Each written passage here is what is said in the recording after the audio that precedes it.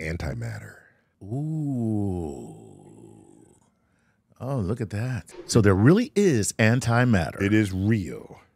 Okay. It is real. And what is it against? Why is it against matter so much? Yeah, antimatter, once we came to understand the behavior of particles, then there are fields in which they operate and they move, there are forces. And if you took a step back and looked at them, there was a prediction that it enabled. It said, this allows there to be a particle, such as the electron, but moving backwards through time.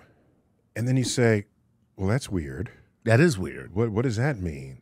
And so it took some smart heads to come to it and say, well, maybe it's not an ordinary particle moving backwards in time.